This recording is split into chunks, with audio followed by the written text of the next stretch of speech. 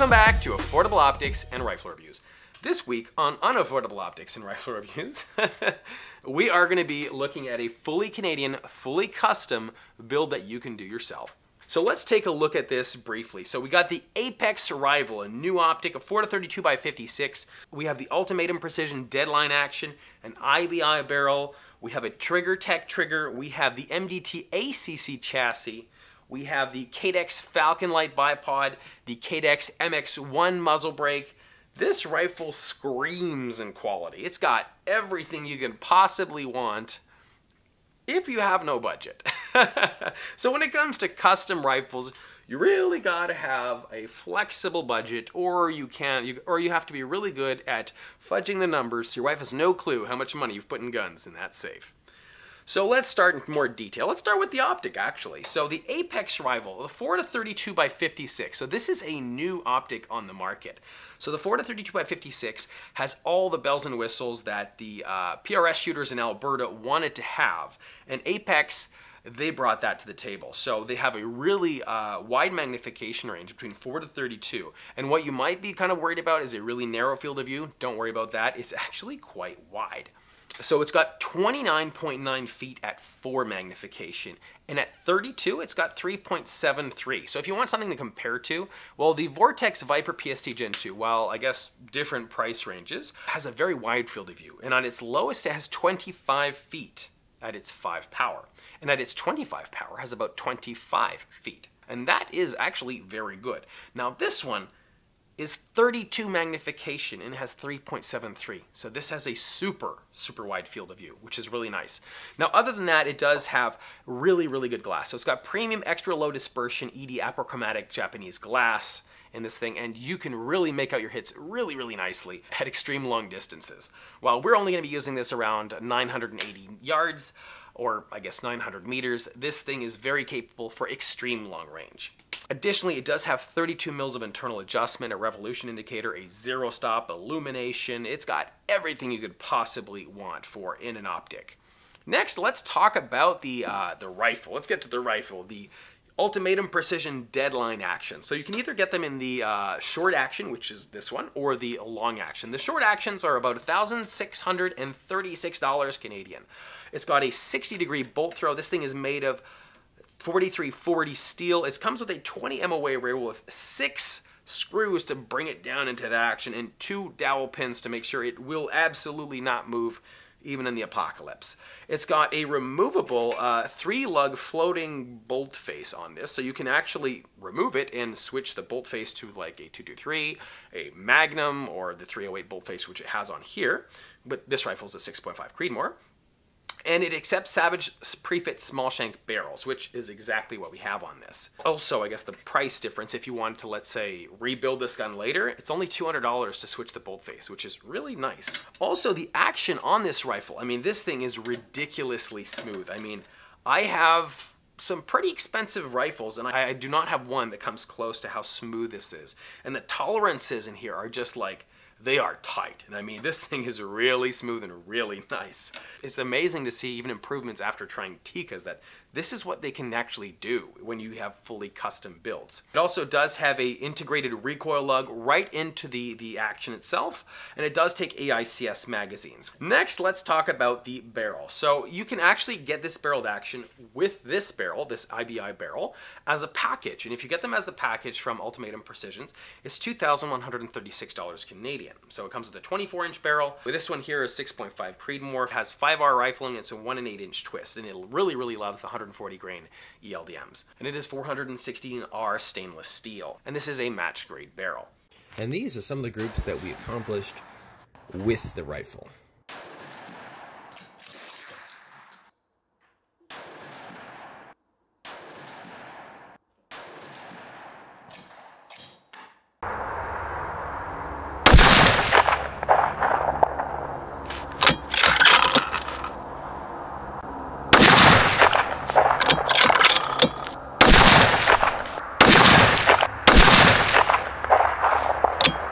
out here at about 850, 900 meters.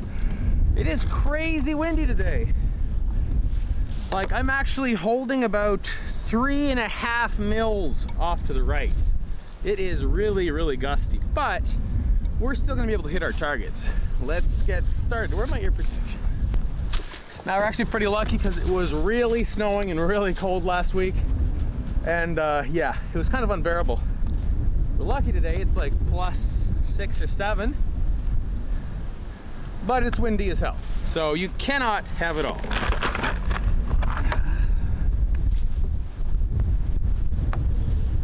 There she goes. Let's see if we can get on target.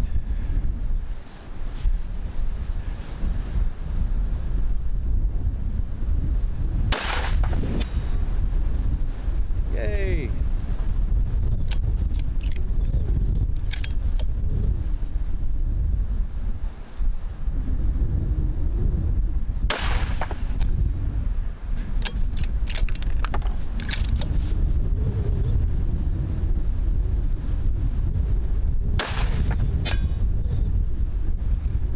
Well, I'm not saying you can't do the same thing with a factory rifle.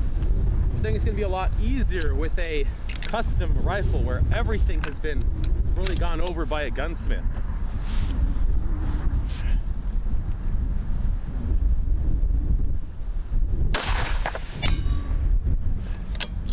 I think we hit a little low that time.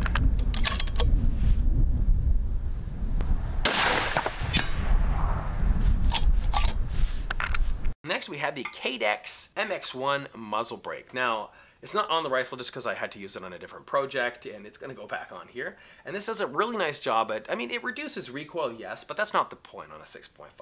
The point is to reduce muzzle jump for us. So when I want to be able to spot my own hits at 1,000 yards, this helps you get the job done.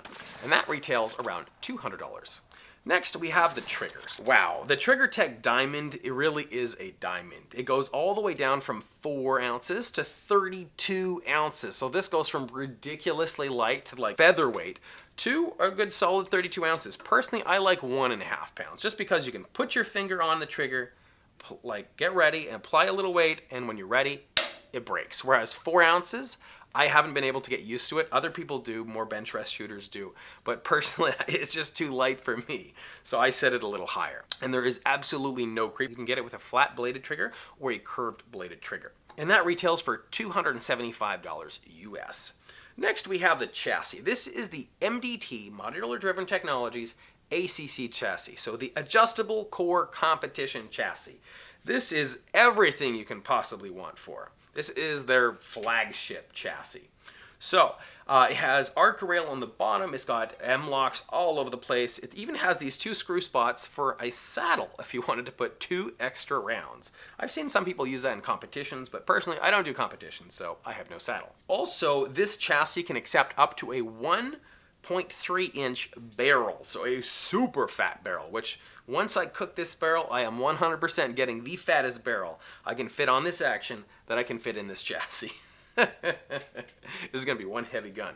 Now let's take a look at the back of this chassis. We have a fully adjustable, like all the adjustments you could possibly want. The one you're noticing right now is probably the adjustable butt pad, which goes up and down, which makes you more in line with the barrel, which is supposed to help a little bit. It is a little bit more comfortable this way when I have it like that. It is also adjustable with these screws. So if you just turn this here, after loosening this nut and this nut, you can lengthen your length of pull simply by turning this. And then once you're at the right spot, you tighten these screws and it is locked in place.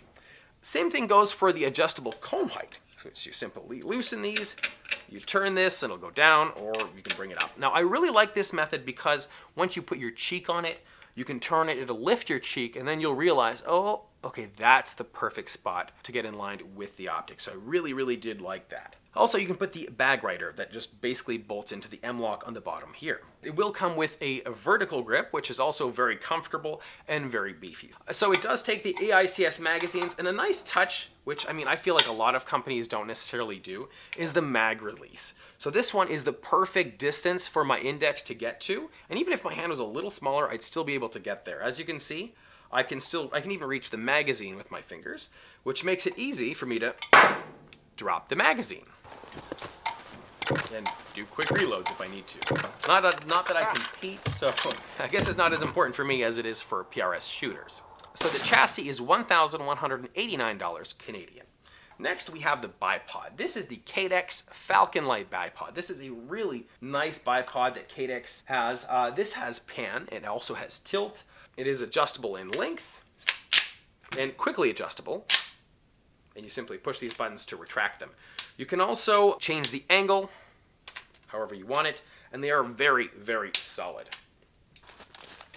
Also, I recommend getting the spikes for it, which just make it so much nicer. If let's say you're shooting off a wooden bench, you can just preload that bipod and it really just grabs in that wood, and it's just much, much nicer. So that one retails for about $650, plus the spikes are about $100. So all in all, we are looking at about $6,351 Canadian. So if you don't have a budget, you want something real nice and something that shoots really well, well, maybe take a look at this custom build and do something similar. So we are planning on doing a series on some fully Canadian, fully custom builds that I want to show you guys. Because I mean, we have some talent in Canada. We have some really good manufacturers in Canada that, you know, I had to do some digging to find. I mean, these ones are probably one of the most popular ones, but there are other companies out there that you probably haven't heard of that make some really, really top quality, top shelf stuff. So anyways, if you guys like this video, hit that like, hit that subscribe. We're gonna have some more Canadian content coming for you soon. So thanks for watching Affordable Optics and Rifle Reviews.